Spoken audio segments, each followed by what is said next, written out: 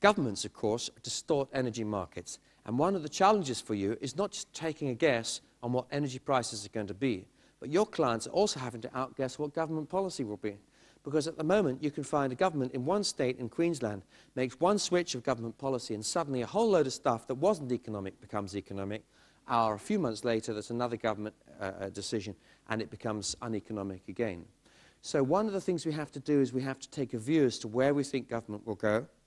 And remember that government policy is influenced not by logic or rationality, but by emotion. So actually we'll end up in exactly the same place.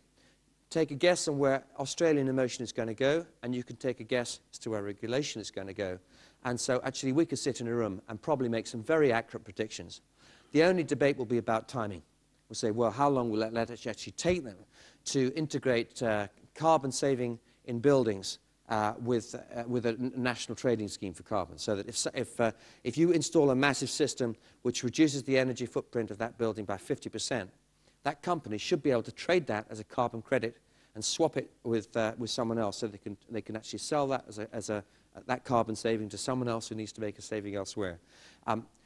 It's not included at the moment in the new proposed national trading scheme for carbon. Buildings are excluded, specifically excluded, right?